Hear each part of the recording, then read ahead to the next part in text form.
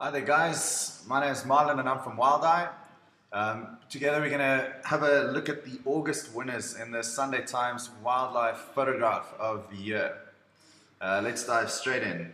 So in third place, we have this image by Ryan Rappaport and it's called Unwelcome Intruders. And yeah, I think it's a lovely image. I'm always a big fan of including environment in your images, and as you can see, well framed, lovely scene and setting, great colors, even though it is a little bit shaded, still works out very well balanced, and obviously a fantastic subject, and good activity as well from this tiger. All in all, I think a good image, and yeah, I love the soft, moody feel to it. And nice to see some environment in images where a lot of people often place too much emphasis on getting in too tight.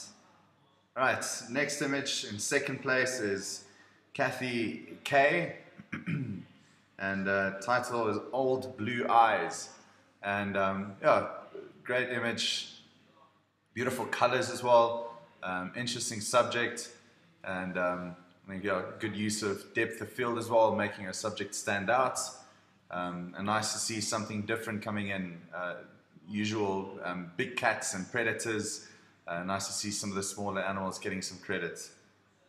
And then our winning image for August is from Hilda LaRue, and it's called Slaughter of the Innocent. And very rare kind of image and interaction and behavior. Obviously quite a big male leopard with a young cub, and cub looks like maybe 4, 5 or 6 months old, and though it seems very harsh, this kind of behavior is not all that uncommon. A big cause of, or the major cause of mortality in cubs is from rogue male leopards. And not nice to see these kind of things, but great to document unusual behavior like this.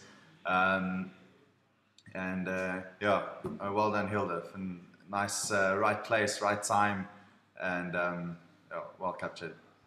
Alright guys, till next time, keep shooting and keep bringing in your entries into this great competition.